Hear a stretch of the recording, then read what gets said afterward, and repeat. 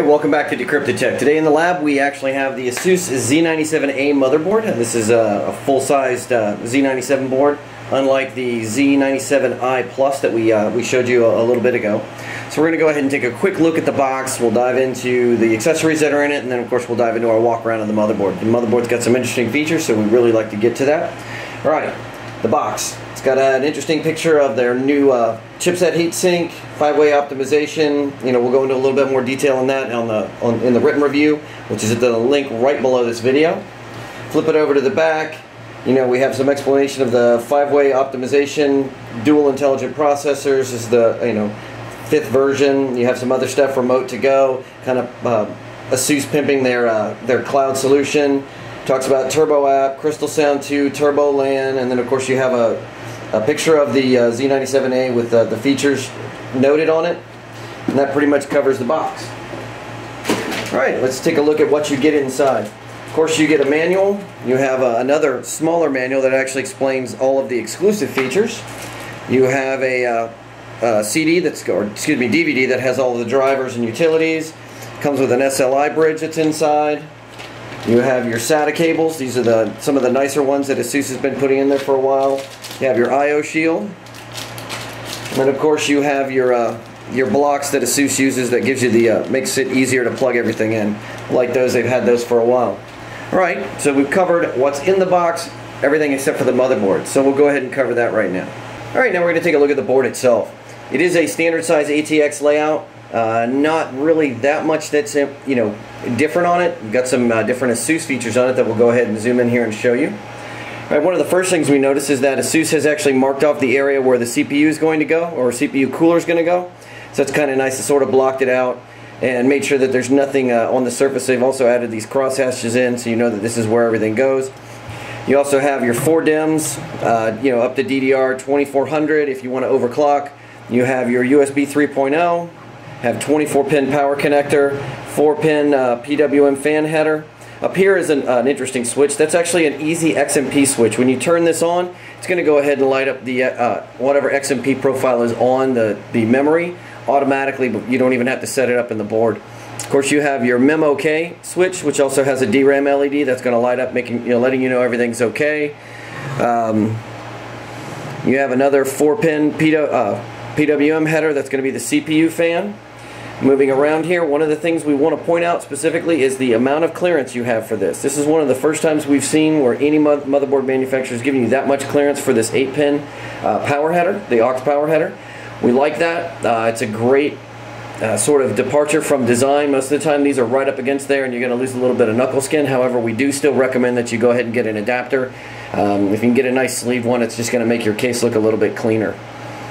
Right, flipping around, we're going to go ahead and take a look at the Pcie slots and a couple of regular Pcie 2.0 slots. So you're going to see 1X, you have an actual full 16X, an 8X, and an 8X. So the way you can actually tell these is if you flip the board over and you take a look. You'll notice that here you have the full, all the pinouts are soldered in. Here you only have about half. So that's how you're going to determine your mechanical versus electrical. They're 16X mechanical, but they're only going to give you 8X electrical. Alright, now we're going to go ahead and kind of focus in on something here. There's an M.2 Sata Connector that's right here in the middle of the board, so that's going to give you that support here. We're seeing that on most of the newer Z97 boards. We do have one of those coming in from Kingston, so we'll be sure to go ahead and run some tests on it once that gets in-house. Now draw your attention to something down here in the corner. We talked about this on the Z97i Plus, but now we'll take a look at it a little bit closer here on the Z97A, and that's the Crystal Sound. So this is Crystal Sound 2, and you'll notice these capacitors. Those are going to be great capacitors for an audio amplifier. They help adjust and modulate, they help clean up the sound that you get out of this instead of having your normal capacitors. So that's what these are. They're not your old-fashioned style capacitors. They're actually intended for audio, and it's a great choice by Asus to go ahead and put these in there. Right, taking a look down the board, you actually have your aux audio right here. You have a a COM port. You have a TPM header, trusted platform module. You also have a power LED power switch, so that's a switch right on the board. You can turn things on and off. You have a few USB headers, and of course your front panel headers are up here. You have a TPU switch, an EPU switch that's right on the board. And then we're going to take a look at something kind of new. If you look at the way the SATA is laid out, you'll notice that it's laid out in sort of very different from what you're used to seeing. Most of the time they're stacked up in these rows of 2. Here we have 2 that are down, and then of course we have 2 standard ones and a SATA Express.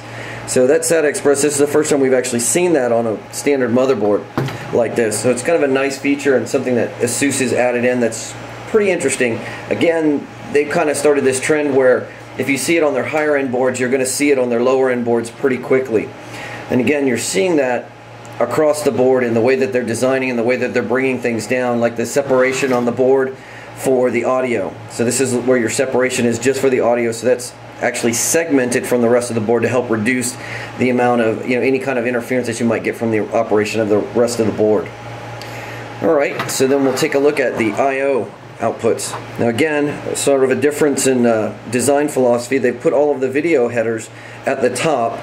Then you have some USB 2.0 ports, USB 3.0, your PS2 port is here. Again, USB 3.0, Intel LAN, and then of course your audio outs are a little bit further down.